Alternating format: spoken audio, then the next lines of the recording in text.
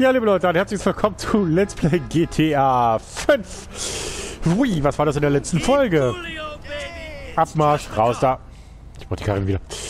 In der letzten Folge haben wir mit dem Trevor mal eben den Puff übernommen. Also das Vanilla Unicorn.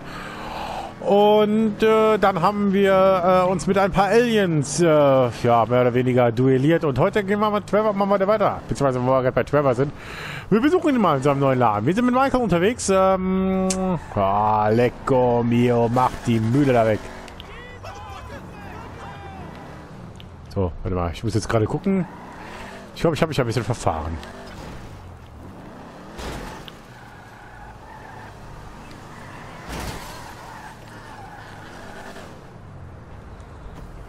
Ach, ich gehe raus. Ich nehme eine andere Mühle. Wie habe ich das gemacht? Ich nehme den hier. Der ist schön.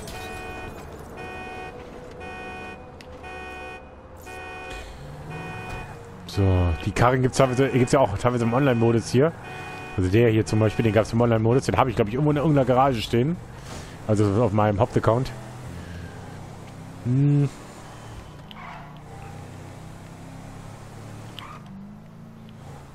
So, jetzt bin ich mal gespannt, was hier...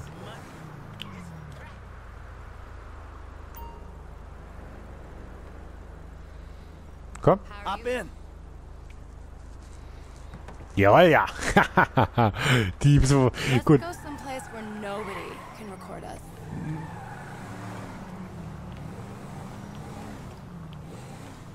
Hier so.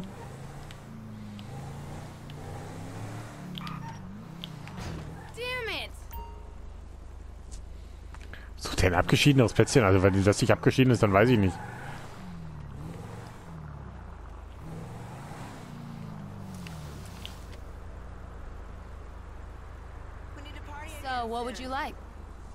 Alles. Fangen wir mit dem kleinen Baustein an. Oh ja. Yeah. Oh God, that feels great.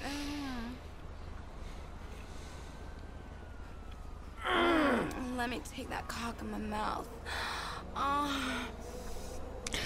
Genau, nehmen wir den Hahn in den Mund. Come on my face, please.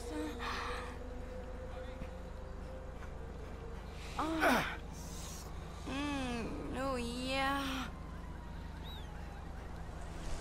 I love sucking on your cock. Den neuen Sauger am Hahn. Can I swallow your cum? Still got it.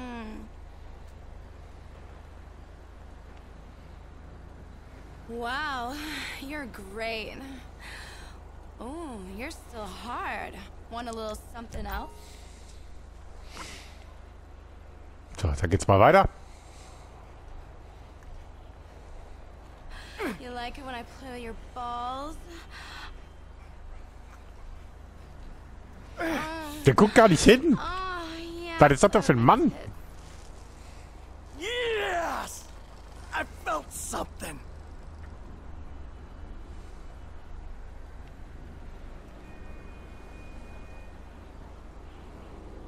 You know, I'm available for parties too.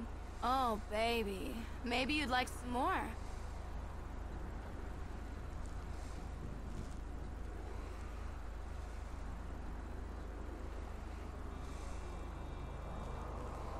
So.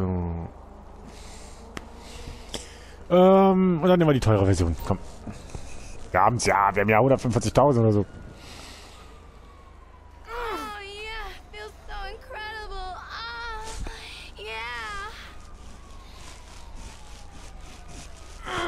Yeah, you're so rock hard. What?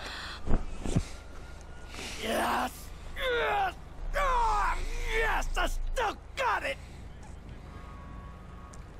So. Jetzt kann die Alte mal rausgehen. I need to rest, baby. You fucked the shit out of me. I feel like I can really Bitte was? talk to you. Come back and see me?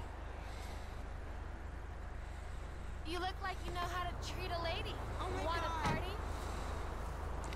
Gut. Ja. That's both our losses. Yeah, I wanted to inquire about a bed. Und die Kollegen haben zugeguckt, ne? Böse Spanner. So, genau, was wollten wir eigentlich gemacht haben? Also, ja, Trevor, das war so der Plan an der Sache. Wo ist der denn?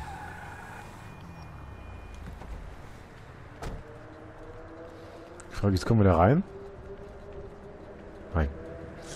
Also müssen wir den Weg nach vorne rum machen. Ja, komm, ich fahr mit dem Auto. Scheiß drauf. Wenn wir schon so eine Potzkarre geklaut haben, dann fahren wir sie auch.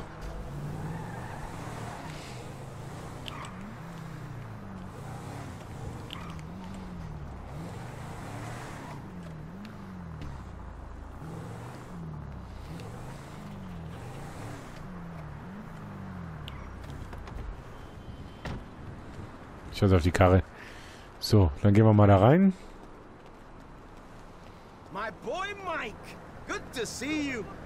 Ja, schön. I got no problem getting locked up for killing your punk ass. I don't need this. I'm on probation. Ja, hört sich scheiße an, aber ich habe die Musik ja bewusst auf leise. That's what I'm saying. So.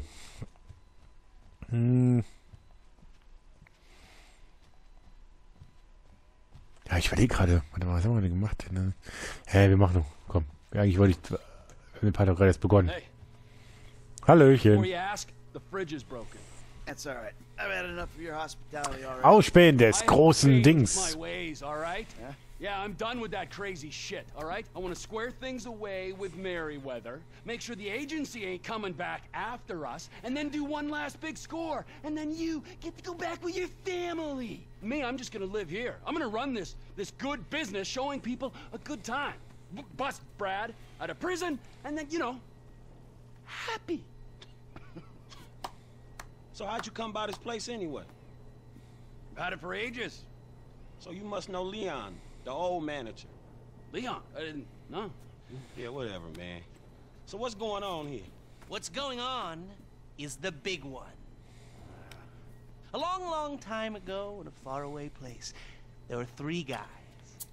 Michael, Trevor, and Lester. And Brad. Yeah.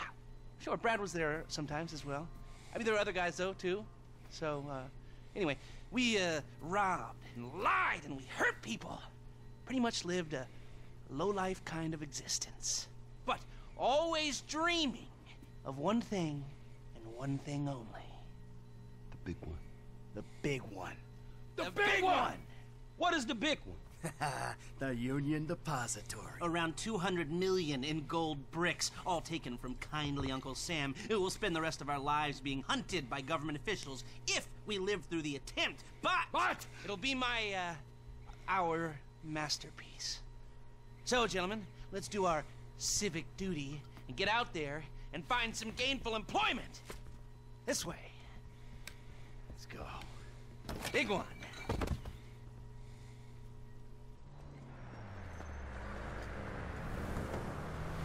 Jo. Steig in ein Auto. 12 Minuten nochmal Zeit. Oh, wenn wir.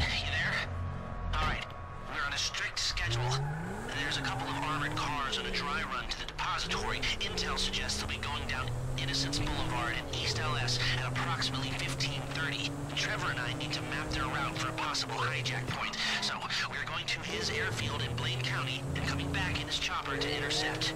Michael, Franklin, all you gotta do is take the temperature at the bank, see if there's anything that stands out. Hey, we, taking the temperature? Yeah, you know, getting a feel for it. Security, exit routes, general vibe. All right.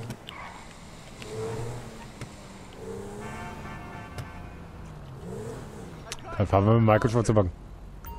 That doesn't look like much. Man, security looks light. We send in a couple of sprung niggas, clap, clap. What are you talking about, Frank? Oh, I see it. Man, getting in the door is easy. It's a standard bank. It's getting underground that's hard. Ain't that where the metal's kept? Right. Now we gotta stop outside the Arcadia Center down on Alta Street. We can get a view of the back from there. So, wir sollen uns den Hintereingang mal angucken. Ja. Schon okay. Hey man, you might not notice it, but I picked up a few things rolling with you. I mean, there's times I think Boah, ich weiß die Karre mal, die Felgen gehen ihm einfach gar nicht. From the way you and Trevor behave. Ah, sorry. There's history there. Yeah, it still ain't fully been explained to me though. No? Well, remind me to go over with you again sometime. But not now.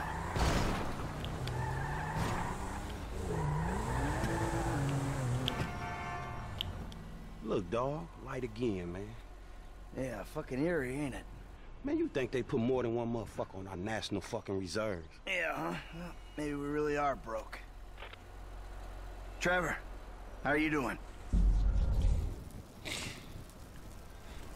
Genau, das macht er erstmal. Like clockwork, Mikey. Like clockwork. So. You mentioned a job before. Something I could help you with? Ja. Ain't even talked to Mike about it yet, but he's gonna be on board. He's obligated. What is it? Ain't it obvious? Bustin' Brad out of the clink. Why do you talk to Michael about it? Oh, fine. Shit. I was gonna pay you, man. When there ain't an obvious profit in something, you're a hard guy to motivate. Fahrt zum Flugplatz.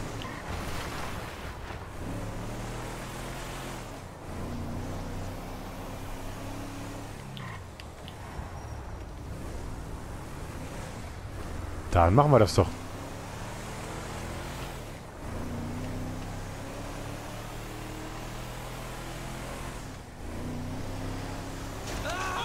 Das ist ein bisschen Motorradfahrer.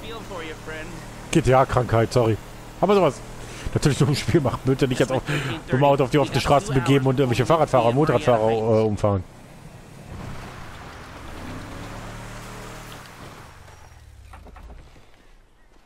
Steig in den Heli. Na dann. Do they call it a wasting disease because you waste people's time? Move it!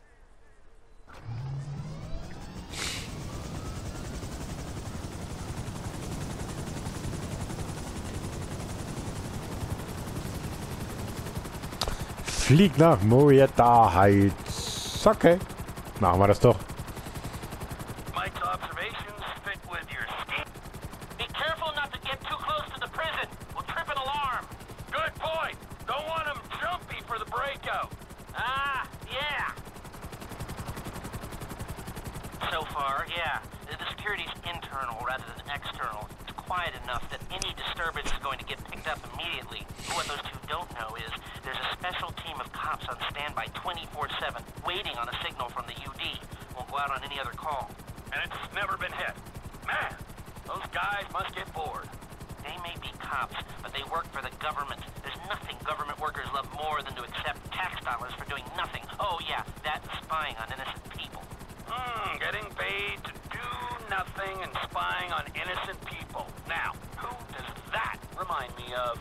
Anyway, if we want to hit the vault in a way that people will notice, the key will be to divert the security team. Divert it? You said they hold out for calls from the UD and that's it.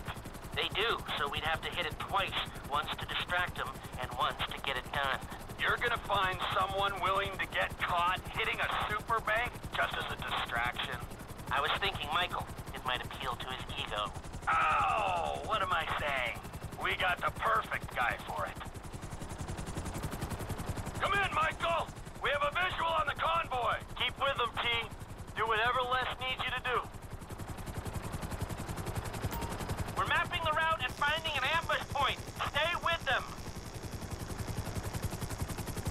What kind of ambush spot are we looking for? I tend to wait in the John, catch them with their drawers down, but I guess that won't work here. No, it, won't. We're looking for somewhere with cover for us and no escape routes for them.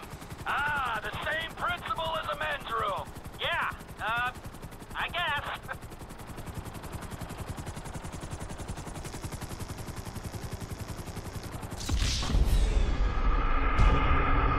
Ups, der Sicherheitskonvoi wurde alarmiert.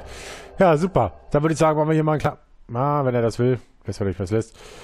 Genau, dann lassen wir auch mal einen kleinen Break in der Folge. Wir sehen uns in der nächsten Folge wieder. Bis dann. Tschüss.